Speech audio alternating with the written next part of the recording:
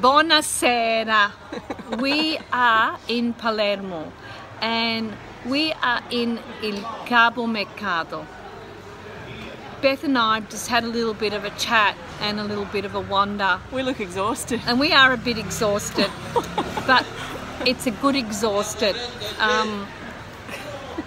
Mostly we've been chatting about me being here in a town which I feel so connected with, and you probably can hear the talking and the people in the background, but I feel just such a, as I was saying to Beth, I feel like a tree that's had the roots stunted, and all of a sudden when I come here that the cap's taken off the roots and the roots are given that time to grow, and in growing there's a real connection to the land and the people, and it opens up in the other person talking to me. They feel that connection as well. Have you felt that, Beth? Oh, absolutely. Yeah, of course. You're emotional talking about it, and then you smile like a kid in a candy store. I think they're the two indicators that you're in the right place. And yep. Yeah. And you get awesome photos when Carmela's in her place, that's for sure. Yeah. It's all there. We've had already, what, 7 days? 6 days? Today's the 6th day? We've had 6 days into the tour, and today we had a beautiful boat ride with Bruno and Beppe, and they took us all around the Tyrrhenian part of Palermo, and we got to see some beautiful stuff. And we didn't know that most of the part of the beach that they had palaces all around the beach, and the palaces around the beach were bombed in the time of the war, and then they were all put in the water in the Tyrrhenian Sea. And from the Tyrrhenian Sea underground there's got bits and pieces of palazzos, and up until 2 years ago they couldn't even go in the water and swim, and now they've been doing a lot of cleaning up. And a lot of people look at Palermo and they think, oh no, I don't want to go to Palermo, it's dangerous and mafia, but it's not. There's people with heart, there's people with soul, and there's people that care about the economy, they care about the future, and they want something for their children and their grandchildren, just like everybody in their own country wants. And that's what's important. There are people here that have got anima, which means soul, and they care about the tourist, they care about everybody.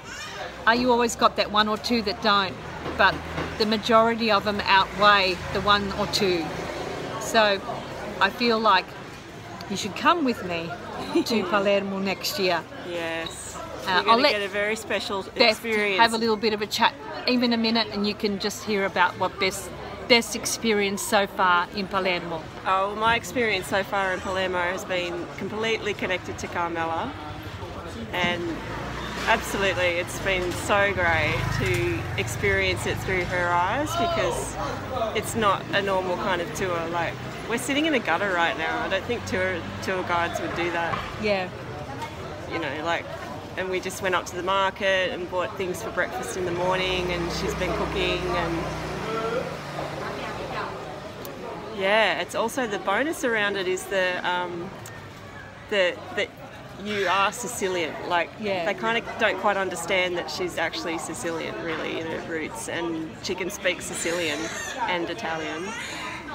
So there's sort of a double take experience for the people that we've been dealing with, restaurant owners and shopkeep owners, and they've got Bruno on the boat today. And so sort of they're not expecting actually that level of knowledge and ability to communicate. So that it's like we're getting an inside experience, and it's so nice that it's a smaller group. Yeah. Then we've got you up close and personal. You know, there's no distance feeling between you and us. We're all in this together. Yeah.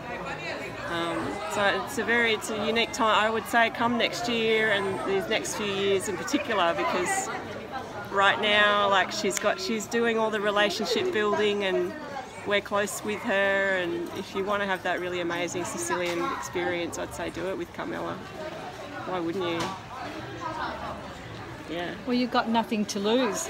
At the end of the day, if you want to have that unique culinary culture, that relationship with the people that I can connect you with, and the relationship that I have with Palermo, I feel such a connection, and I feel like she calls me, you know, and so in that calling there is a purpose, and the purpose is to make you feel her, and you to also, what's the word I'm trying to find, to experience her through my eyes, and as you experience through my eyes, you actually get a relationship with her, and you understand the people and how beautiful she really is.